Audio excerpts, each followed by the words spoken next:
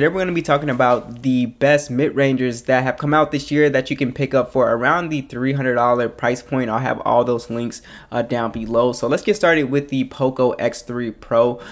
So I really enjoyed this phone. I think it has a pretty good trade-offs, and so let's get started with the design. It does have just a plastic design. I think it has a really unique design. The camera module still hasn't really grown on me, but I do think the phone has its own little unique look. It's IP53 dust and splash protection on here. You also have a pretty big 6.67 inch IPS display. It's 120 hertz, so it's extremely smooth, and it's also a 1080p panel, 395 for the PPI. Overall, I really enjoyed the panel on here, even though yes, it's not a super AMOLED panel, but it's a nice quality IPS panel. You have a punch hole, and like I said, the 120 hertz is buttery smooth, so just navigating on this phone is awesome with Android 11, and you have MIUI 12.5 on here. And I think one of the best things about this phone is the Snapdragon 860. It's a really nice chip, especially for gaming, so this does make it one of the best gaming phones. I have a full gaming test, and it can play pretty much any game in the Play Store at high settings. Fortnite, Call of Duty, whatever you throw at it, it will be able to play it. Now you also have micro SD support, 128 gigs of internal storage, 6 or 8 gigs of RAM depending on your configuration, and you also have some really nice sounding stereo speakers as well as a headphone jack on this phone too. This phone also has NFC as well, so you really do have all of your bells and whistles on here. You have a physical fingerprint scanner on the side, which acts as the power button as well. That works very fast too. And I think the cameras are pretty solid on here. Again, at the price point, I don't have any complaints. You can see from the photos right now, 48 megapixel standard, 8 megapixel ultra wide, 2 megapixel macro and depth sensor, 4K video, and then a 20 megapixel selfie cam that shoots in 1080p. I think the cameras are good. Yes, are they the best on this list? No, but I think they are good for any casual shooter that's just trying to get a good shot. I think you'll be totally fine with these cameras. So one of the highlights with this phone is definitely the 5160 milliamp battery. You get 33-watt charging as well. Absolutely battery beast. So this phone lasts literally all day. Even if you're like more on the gaming side on your smartphone, then definitely this is still an all-day phone. If you're just somebody that is social media and stuff like that, easily you could do 2 days. So next is the iPhone SE 2020. I think this phone still has a lot going for it. So you do have a premium design in here. It's glass and metal, even though it uses the old iPhone 8 sort of body. On here, it is IP67 dust and water resistant, which is really nice. Is the front kind of look a little bit older? Yes, but overall I think the design is fine. I think most Apple fans don't really care. You do have a 4.7 inch IPS display on here, and the thing about the display is it still looks pretty good, even though it's a 720p plus display, 326 for the PPI. Because the display is so small, it's still a very sharp looking display, so I really had no issues. It gets fairly bright, so zero issues with the display, besides there being a lot of bezel up front. So you do have on here the latest version of iOS.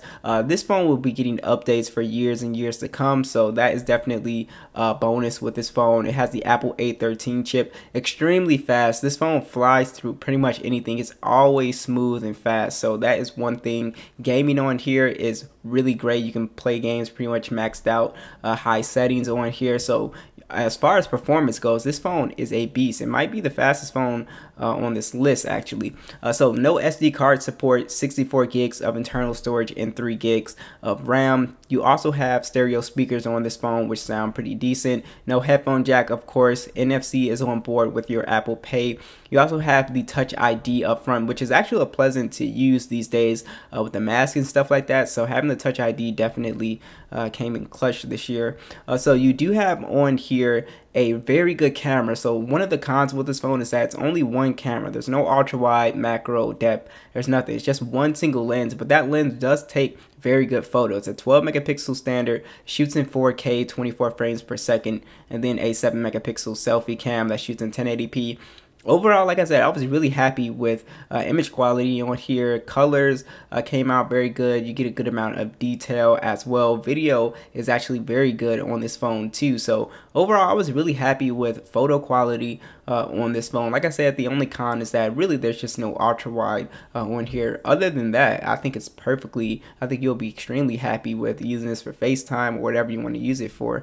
So you do have on here, and this is sort of another con, a 1821 milliamp battery with 18-watt charging. So battery life is not that great. One of the bonuses with this phone is that it does have wireless charging, but battery life you usually get around 4 if you're like really light, maybe 5 hours of screen on time, but battery life is not, you know, super impressive on this phone. So you know, the pros is that it's compact, extremely powerful, and great cameras. So I would consider those 3 to make up my mind if those are important. Next is the Redmi Note 10 Pro. In my opinion, this is one of the best looking phones that came out this year, and the hardware is actually pretty solid on here. So it has a plastic frame, but it actually has a glass back. It's matte, and it has a soft like texture to it. It's a really nice feeling phone. I absolutely love the way it looks, so I just love that about this phone. It's IP53 dust and splash proof as well. It has probably the best display on here, a 6.67 inch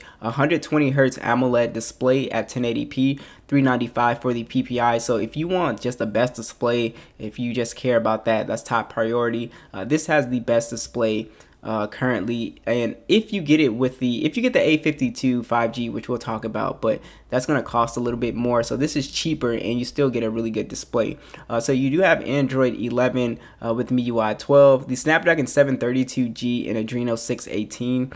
So basically this phone is not going to be as powerful as the X3 Pro, but you will be able to casually game on here. Call of Duty, PUBG, those games all work fine, but you're not going to be able to like do high and max settings and stuff like that. So you do have micro SD support, 128 gigs of internal storage and 6 gigs of RAM. You also have some really nice sounding stereo speakers on here as well, and this phone does retain the headphone jack. Now you also have an infrared port along with NFC as well, and this uses the fingerprint scanner / power button mechanism on the side, which works flawlessly. Absolutely love it. So the cameras are definitely a highlight with this phone. There are 2 variants. There's a 64 megapixel and then a 108 megapixel version.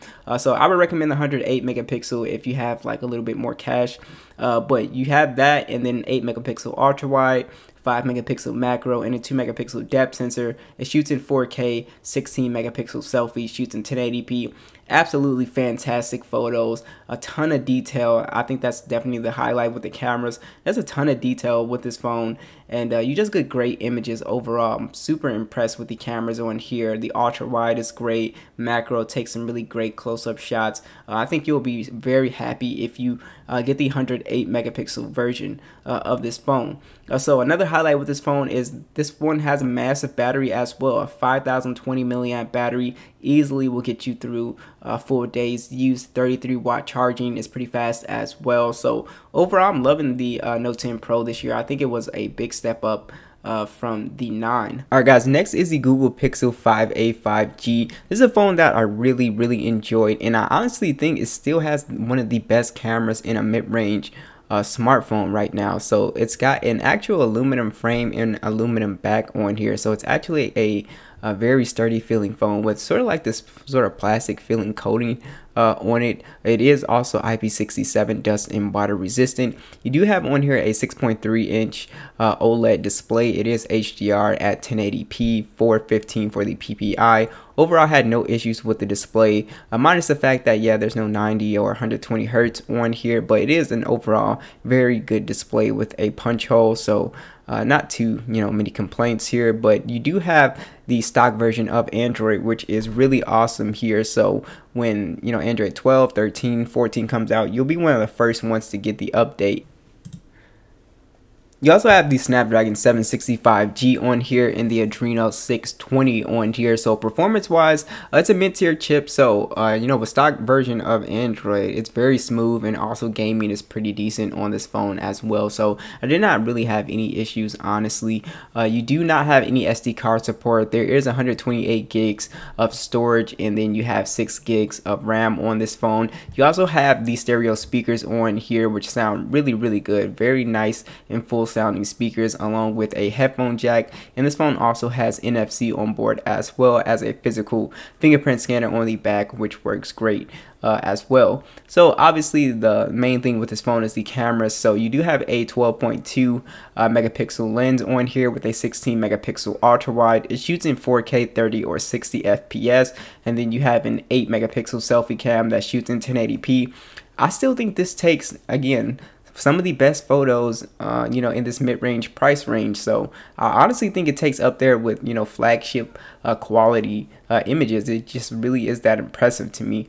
So I was really happy with the color, just natural color, very good low light on this phone. I thought they improved the video as well on here too. Really great image stabilization, and overall, I just think this is probably one of the best, you know, mid-rangers. Not you know, one of the best spec out, but definitely one of the best when it comes to just the image processing. So what do you guys think? You know, you do have on here a 4680 milliamp battery with 18-watt charging. Since they opted out of the 90 hertz or 120 hertz, this phone actually does have very good battery life, so I was really happy with that. And of course, it is missing the wireless charging, which is not on, you know, a ton of mid-ranges anyway, so that's not a, you know, issue. So what do you guys think? Be sure to let me know, and I'll catch you guys in the next one. The Samsung Galaxy A52 5G. Now, I own the 4G variant, but they're extremely hard to find. They're around 300 bucks. The A52 is around 400 bucks, the 5G one.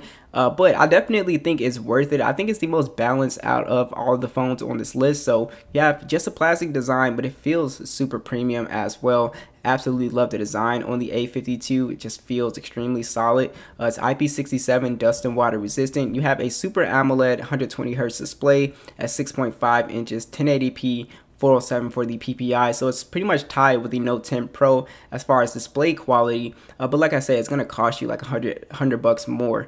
So you do have Android 11 with the Samsung One UI experience on here, Snapdragon 750G and Adreno 619. Overall, you'll be able to game casually on here, no problem. The phone, my phone was smoother with a weaker processor, so overall this phone should also be relatively smooth as well. You also have micro SD support, 128 gigs of internal storage and 6 gigs of RAM on here.